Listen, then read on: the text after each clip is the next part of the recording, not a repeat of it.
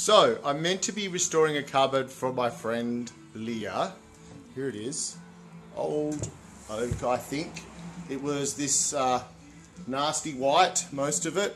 And you can tell the bits that are harder to sand because the nasty white is still there.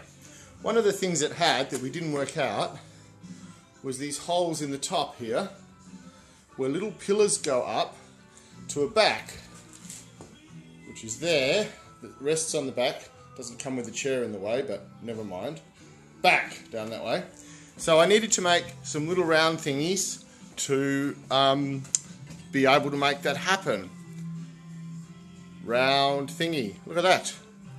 Out of a shitty old bit of structural pine, actually, that you'd build a house out of. I can't believe how nice it looks. It's beautiful and smooth. Anyway, so here is my pedestal drill. So I made this bar that bolts on to the bottom here with two different pivot points. I'm going to make one that just moves along because it's better. And this was the trick. The drive system with a centering spigot and 3 little drive spikes that go in the top. You can rest a chisel here, go up and down.